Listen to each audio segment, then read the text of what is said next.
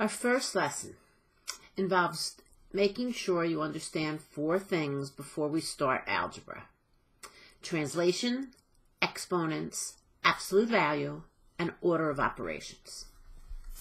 So, to translate from the English language into math, you have to know certain words. You know like 95% of these. Some of you probably know 100%.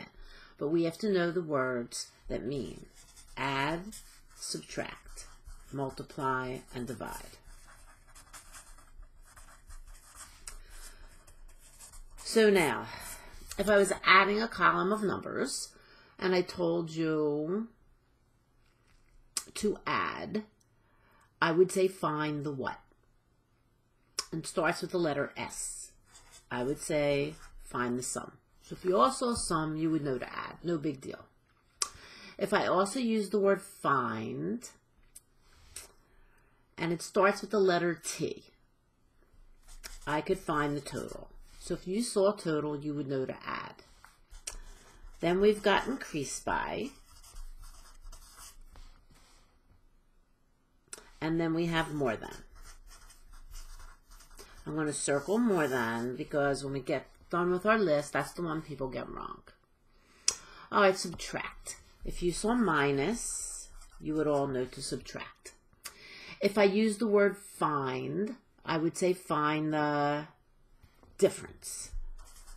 So if you all saw the word find the difference, you would know to subtract. The opposite of increase by is decrease by. So if something is decreased by something, it's going to go down. Then we've got less than. If something is less than another, and that's the one people get wrong through the whole course. Multiply.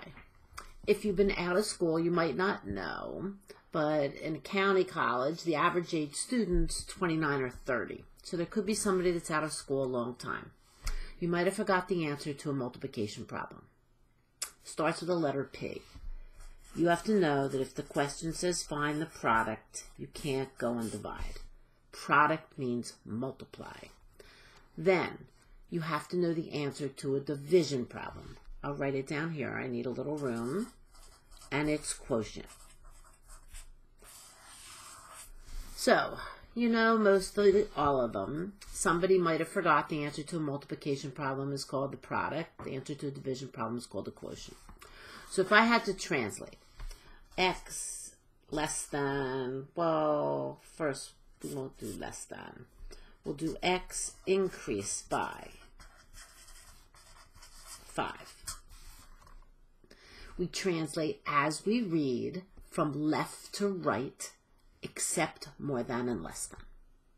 So, as I read from left to right, no big deal, x plus 5. If I said the difference of y and 2.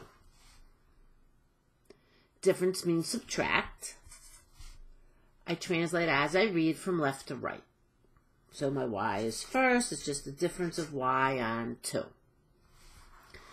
If I have 6 less than x, what that means is I have 6 less than x. I start with x, and I have 6 less than.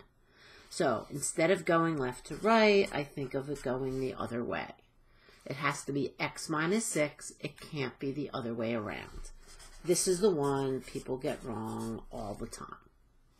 Then product is no big deal. Product means multiply.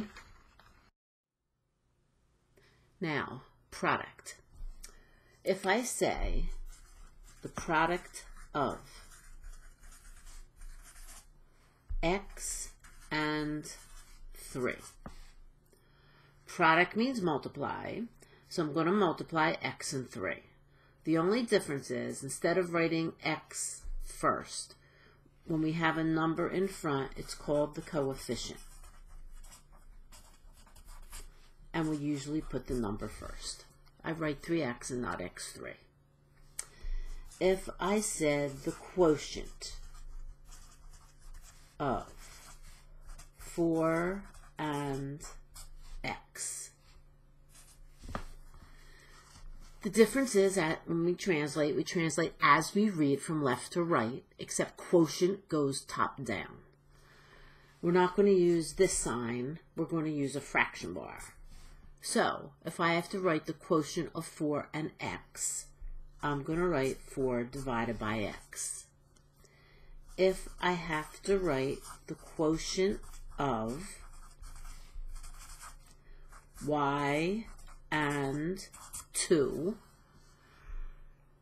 I write whatever is first on the top, whatever is second on the bottom. So this one has to be y divided by 2. So when we translate as we read from left to right, except more than and less than, and quotient goes top down. Then, you have to understand what an exponent is. If I have 2 to the 3rd power, it means 2 times 2 times 2. This is my exponent, this is my base. An exponent tells me how many times the base is multiplied by itself. And I would get 8. If I have 3 to the 4th power, I'm going to have 3 times 3 times 3 times 3. So 3 3s are 9. 3 9s are 27. 27 times 3 is 81. So now, I have to know the difference between expanded form and exponential form. And this is just a language thing. Let's say I have exponential form, expanded form.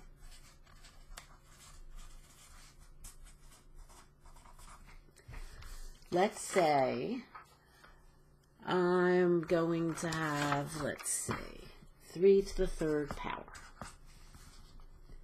To put it in expanded form, it's 3 times 3 times 3. Let's say I have 2 to the 5th power. It just means 2 times itself 5 times. If I have 4 to the 4th power, it's just 4 times itself 4 times. An easy way to remember, exponential form has the word exponent in it. That's the one with the exponents. Expanded form is stretched out. That's the one that's stretched out. So now all I have to do is put letters in. Let's say I have a squared. That means a times a. Let's say I have b to the 5th power. That means b times itself 5 times. If I have 2 letters, x to the 3rd, y squared. That means I have x times itself 3 times, and I have y times itself twice. So the only thing I have to be careful of is if I have a parenthesis. Let's say I have 2a to the 2nd power. A parenthesis is a grouping symbol. This is stuck together. So it means I have 2a times itself 2 times. Now we have to discuss absolute value. Absolute value is the distance from 0. So if I have my number line, and you've seen this before, I have 0. My positives are to the right. My negatives are to the left. Let's say I want to take the absolute value of 3. Now don't mix it up with parentheses. These are up and down straight bars. The absolute value of 3 means the distance from 0 to 3. So I go 1, 2, 3. It's going to be 3. Let's say I have the absolute value of negative 2. That's the distance from 0 to negative 2. So the answer is 2. Because distance is always positive. If I drive 500 miles north, I drove 500 miles. If I drove 500 miles south, I drove 500 miles. So absolute value is always positive. Let's say I have the absolute value of 17. It's going to be 17. The absolute value of minus 4 is going to be 4. Absolute value is always positive. So the only thing that can get confusing is when there's a negative in front. A negative in algebra means the opposite of. So if I have this, the negative, which means the opposite of the absolute value of 5. It means absolute value of 5 is 5, but the opposite of that is negative 5. Let's say I have the absolute value of 11. That means I have 11. Absolute value is 11, but the opposite is negative 11. So the only one that can be confusing is if I have negative, the absolute value, let's say, of negative 1. Now, some of you know some algebra. Don't confuse this with parentheses. This is not this. Parentheses is totally different than absolute value. This means the absolute value of negative 1 is 1. The opposite of that is negative 1. So if we did a couple, let's say I have the absolute value of 7, absolute value of negative 7, minus the absolute value of 10, negative the absolute value of negative 8. So it can be confusing. The absolute value of 7 is that this distance is always positive, is 7. The absolute value of negative 7, that's distance from 0 to negative 7, is 7. This is the absolute value of 10, which is 10, but the opposite of that is negative 10. This one, the absolute value of negative 8 is 8, and the opposite of that is negative 8. So I guess if you wanted to come up with a rule, absolute value is always positive, except when the negative is outside the bar. So you'll try a few of them. Then we just have one more topic for the first lesson, and that's a big one, and it's order of operations. You have to be really good with this because this is going to come up through the whole course. Order of operations. So most of you have seen this before. In math, there's a special order of operations. If I have this, 2 plus 3 times 4. In a multiple choice test, they would either have 14 or 20. So which one do you think is the right answer? It's got to be 14. Because when I have more than one operation, I have multiplication and I have addition, there is a special order. And an easy way to remember it, hopefully you know, is please excuse my dear Aunt Sally. Whoops. PEMDAS. Please excuse my dear Aunt Sally is an easy way to remember it. P stands for parentheses. E stands for exponents. M and D is multiplication, division. AS is addition and subtraction. So now, this is a memory guide. A common mistake is to think that multiplication always comes before division. The rule is, we do what's in parentheses first, then we do exponents. Then I do all multiplications or divisions as they appear from left to right. Same thing with addition subtraction. It's as they appear from left to right. So I look at this one. There's nothing to do in parentheses. There's no exponents. I have to do all multiplications or divisions before addition subtraction. So I'm going to get a 12. So I'm going to get 2 plus 12. So my answer is going to be 14. Let's do one a little bigger. 3 times 8 minus 7 squared plus 10. Order of operations says do what's in parentheses first. So I get a 1. I'm not going to skip any steps. I'm copying everything else over. I did what's in parentheses. Have to do exponents next. Be careful. 1 squared is not 2. 1 squared is 1 times 1. So I have 3 times 1 plus 10. Multiplications and divisions, I get 3 plus 10. So I'm going to get 13. All right, let's try another one. Let's try one big one that has everything in it. 50 minus 15 divided by 3 times 6 minus 4 to the 3rd power.